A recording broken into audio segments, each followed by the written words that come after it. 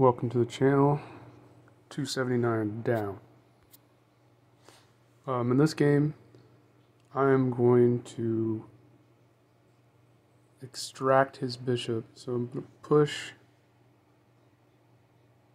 open my bishop. He has to defend it. Bishop drop. Take the gold. Take the pawn. Now it just gets crazy. So here I'm just going to take some pieces out. I maybe should have took the silver. I don't know. He ends up getting this bishop trapped over there, so I feel like I did the right thing.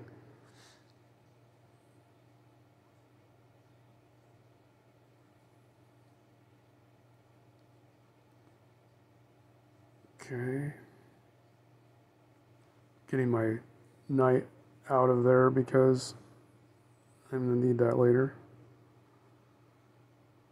Yeah. Here, just extracting it. So, okay. Why did he take with the bishop? Because he cannot protect the lance.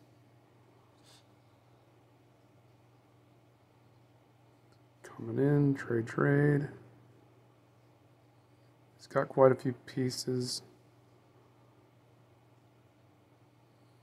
I'm gonna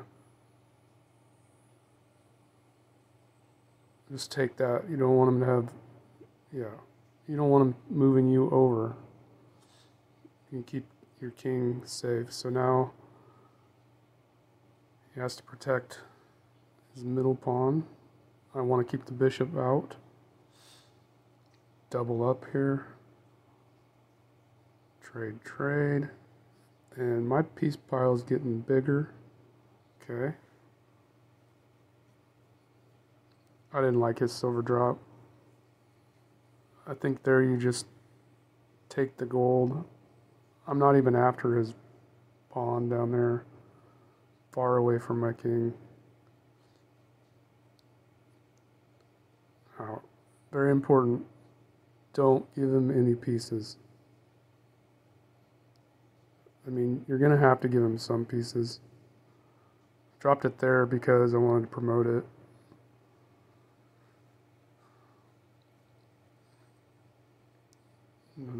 I get that bishop trapped.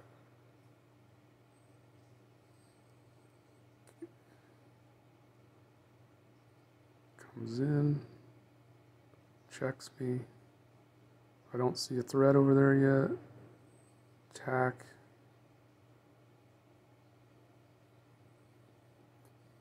Protect. So there the bishop's trapped. But I go for this token because that pawn's not going to do anything to me. Protect the pawn in front of my king. Trade the bishop again. Check.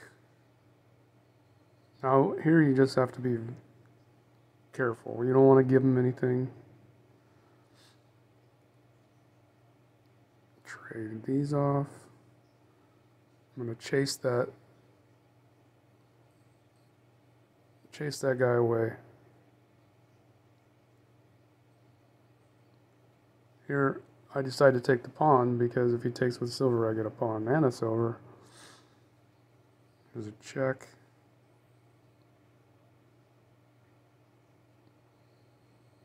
He's just trying to push me away.